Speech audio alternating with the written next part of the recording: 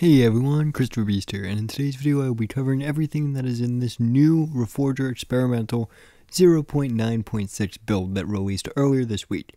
To remind, this is a test build to test possible future content and features for Reforger before it is released to public servers. So with really no more further delay, let's just get right into this.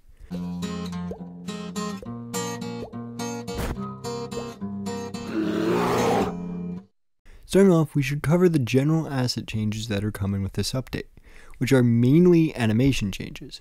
This experimental build will see changes to the prone roll animation, jump animation, reload animations for snipers, death animation, swimming animations, grenade usage animation, M16 fire selector animation, weapon inspection animations, and break-collision reaction animations for characters and vehicles. Aside from that, they added the unfolding of the M16 M203 sights and the addition of a lower crouch stance that you can control using the control button and the mouse scroll.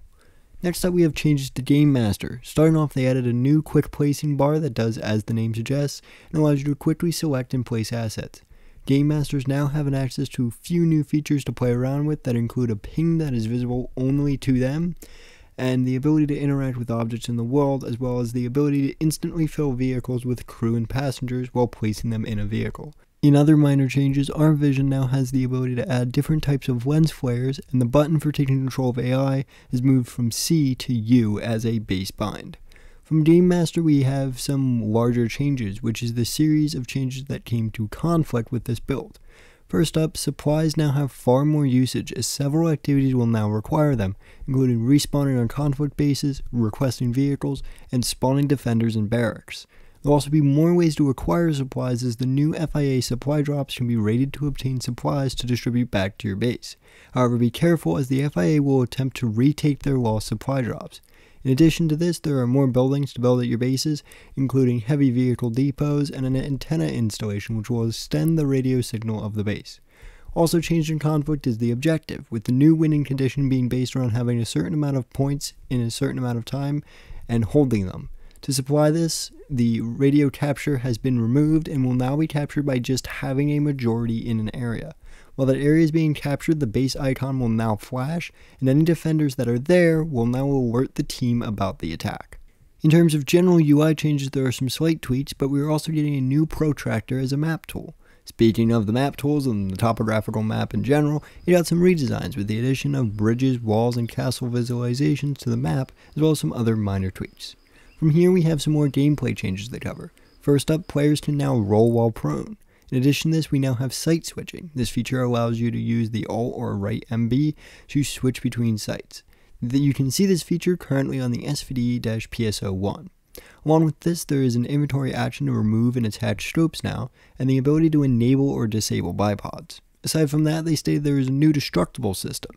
They changed some base keybinds, changed how the kill feed system works, and finally changed underwater exhaust effects.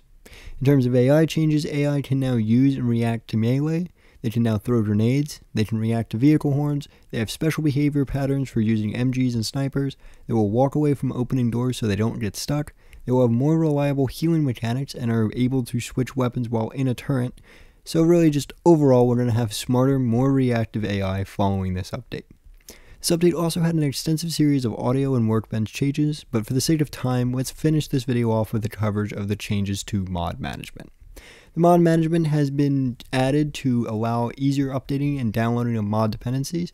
It also adds with it the new mod presets, mod manager export tools, and along with that, the mod manager will auto-disable mods that do not work due to a dependency of that mod being disabled. So really that is everything that is currently in the Arma Reforger Experimental Build. It is a lot to check out, and I'm really curious to how it will change gameplay when it comes to public servers in 0.9.6. I'm curious to see how long it's going to take to get there. I'm also curious to see if all of the features get there or if we get another update of the build sometime between now and release. But until then, this has been Christopher Beast, and I hope to see you all next time.